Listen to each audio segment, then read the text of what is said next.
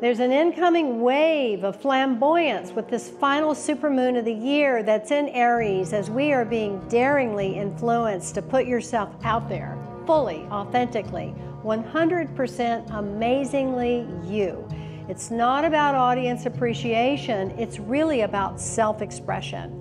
This moon will make it clear the importance of not escalating the drama that will definitely be in the air. Rather, let's gather to meditate and expand our radiance, which will soothe frustration and channel rage into a healthy, healing anger. There's a leadership opportunity, and that's to recognize the light in others by sharing your radiance authentically, as they will mirror your self-empowerment. It's a really good time for a fresh start with a courageous leap forward too, as more opportunity to heal ancestral lineages and childhood memories will be really strongly presented in this lunation frequency.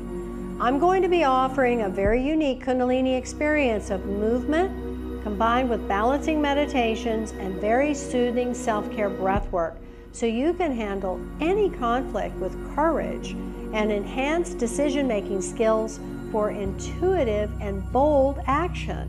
The sound current that will be created by our voices, the gongs, the crystal bowls, will be strongly featured so that this will activate the true guru that is you. This is October the 17th. It's on a Thursday night from 6 to 8 p.m. Always offered in person and always offered as a live stream through the website kundalinisanctuary.com. Satnam.